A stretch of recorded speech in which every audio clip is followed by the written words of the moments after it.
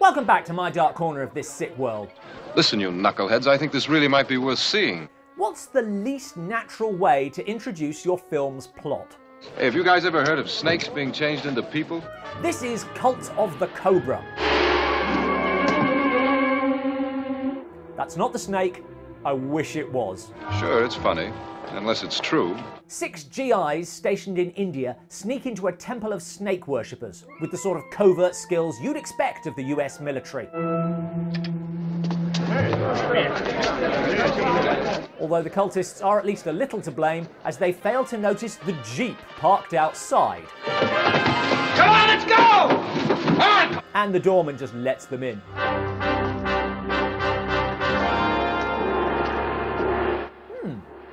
More white guys than usual this evening. Hey, that's swell.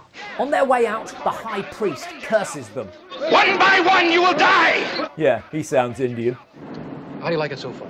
Actually, quite a bit. This first 10 minutes is fast, endearingly silly, and very funny, whether it means to be or not. It's not so funny. But then there's the next 70 minutes, which are... slow and horrible.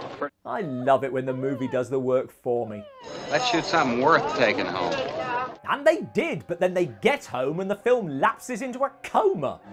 It might be fun. And yet it's not. Despite occasional gems of dialogue, Hi, baby, want an egg? the thrilling murder and romance is anything but. Only a snake with a brain could have got into that room last night and singled out that same kid. To enact the High Priest's promised revenge, the GIs are followed home by Lisa Moyer, who can turn into a snake.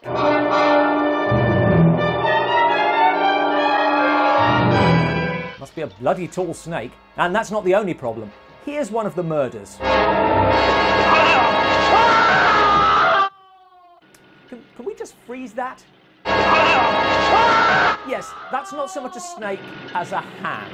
You've got to do better than that.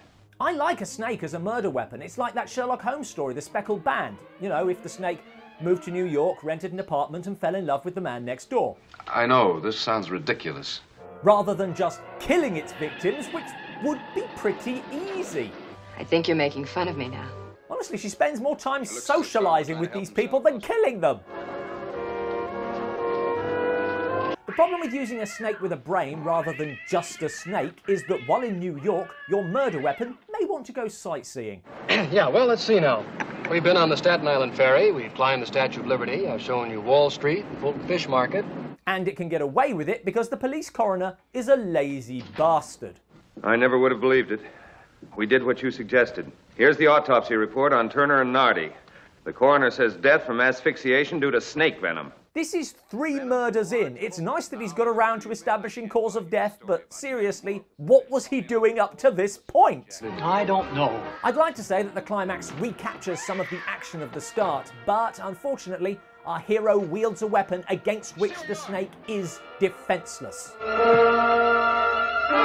Tom, be careful! Ah yes, the feather boa.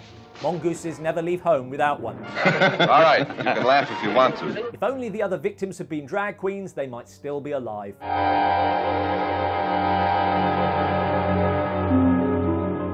Not just a snake that turns into a woman, but a snake that turns into a woman, an evening gown, and some jewellery.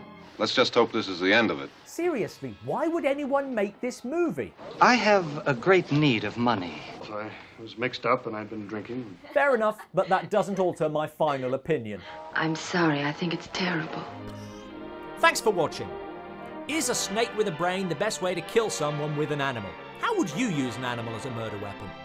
Check out our other reviews, and don't forget to subscribe for a new review every Tuesday.